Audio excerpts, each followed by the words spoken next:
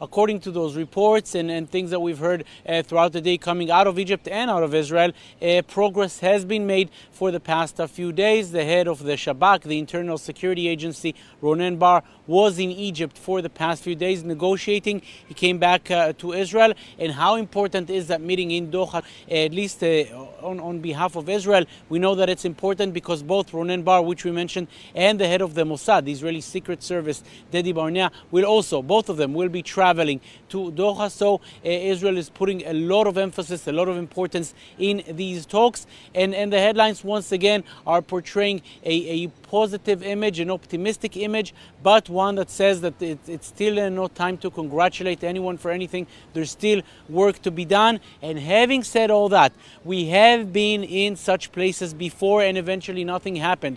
There have been instances in which there were negotiations and both sides were expressing optimism, and eventually it did not happen. Therefore, until we see a signed deal, and that's not something that's going to happen tomorrow or the day after, that's going to take at least a few more days. Until we get to that point, there's still plenty of work to do. We know that there's still demands by Hamas, which Israel finds unacceptable. There's still demands by Israel, which Hamas finds unacceptable. So bridging those differences is still a difficult work to do. There's still plenty of work to be done, but clearly optimism being portrayed here in Israel, and not only in Israel, as we've heard, in Egypt as well.